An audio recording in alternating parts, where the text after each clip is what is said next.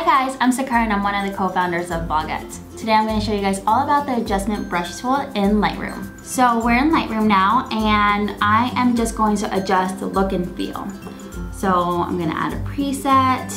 I'm going to edit it to my liking. So maybe adjust the exposure a little bit, contrast a little bit.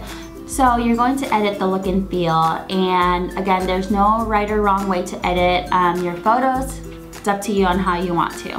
Now, the adjustment tool brush is amazing because basically you're just taking a brush and adjusting whatever you want to do in one particular place. So the adjustment tool brush is right here on the right-hand side.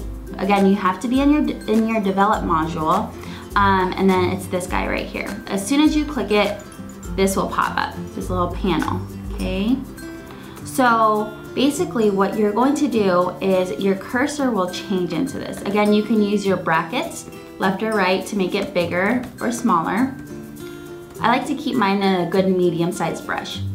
Now, say I wanted to make the flowers a little bit more vibrant. Okay, I wanted the green and the flowers, the stem of the flowers to be a little bit more vibrant and green, but I wanted everything else to stay as is. This is when you want to use the adjustment brush tool. So I'm just going to go over, and it doesn't look like it's doing much, but just wait 1 second. So I'm gonna go over the stem, and I'm just clicking and dragging around. Okay, just the flowers. Not the pot, not the girl's hands or anything, just the flowers. Now once you do that, it doesn't look like you did much, but to see where you just used the brush, just click up down here to show selected mask overlay. And then you'll see the mask. It becomes red. Now if you want to make it, if you want to adjust it a little bit more, you can go ahead and do that. Say you missed a spot, you can fix it like this. The second you want to get rid of the red, just uncheck it right here, and there you go. Now you just applied the brush. Now what you can do is go to your right hand side and adjust. So say I wanted it to, so this is how it was before, brighter, make it a little bit brighter. Again, I want to make the colors a little bit more vibrant. So I'm gonna go down to saturation and I'm gonna go up. Just by doing that, it'll make it a little bit more vibrant. Say I wanted to get rid of the shadows.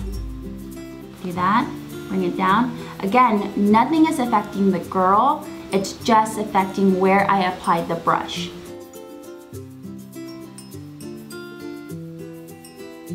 Adjust it and hit done. Okay, now if you go to before and after, that's what it looks like. So again, you just are affecting the spot that you just use the adjustment brush. And again, we use this a lot when it comes to computer screens, phone screens. In Bloguettes, we take a lot of tech photos. So sometimes the screen is a little, there's smudges, whatever it is, you can adjust all that. Again, you know, it's such a great tool. You can use it for basically everything and anything. If you want to adjust the skin tone color, but keep everything else as is, use the adjustment brush tool. Now say I wanted to use another adjustment brush, another section of the photo, just go to adjustment brush and then make sure that you are in new. And then say I wanted to brighten this part a little bit more. Okay, just brush it through, brush, brush, brush. And then you can brighten it. Okay. If you want to delete it, make sure that this is selected and then hit delete. So now let's use this photo as an example. I'm going to adjust the look and feel. Again, there's no right or wrong way to do it. Okay.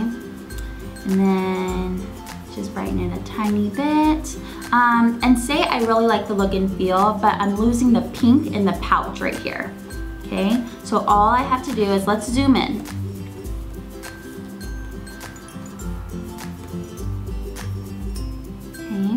Now I'm going to go ahead and go into the adjustment brush tool, make sure that it is under new, and I'm going to start brushing. Just go along the lines. And it's becoming brighter because currently right now the exposure is up a little bit, but just continue and then you can adjust it later.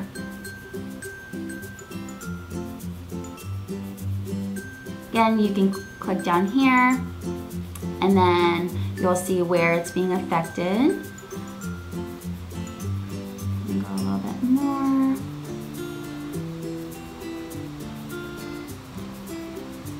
Perfect. Okay, now I'm gonna uncheck it.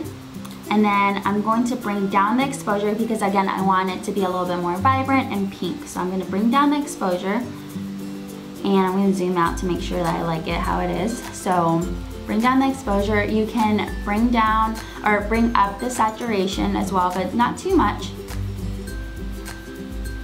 Okay, a little bit of contrast. And you can even adjust the temperature and the tint right here. So here you can see that it becomes a little bit more orangish yellow. The tint you can bring up a little bit more. I like it right there. Bring up the saturation, maybe a little bit more of the contrast. And there we go, okay? You can even adjust the clarity to make it a little bit more clear. So again, you're just affecting the part that you just brushed over, and it's great for so many different things, but I hope you guys enjoyed this video. If you guys have any questions, go ahead and comment below and make sure to give this video a thumbs up and subscribe to our YouTube channel. Thanks guys, bye.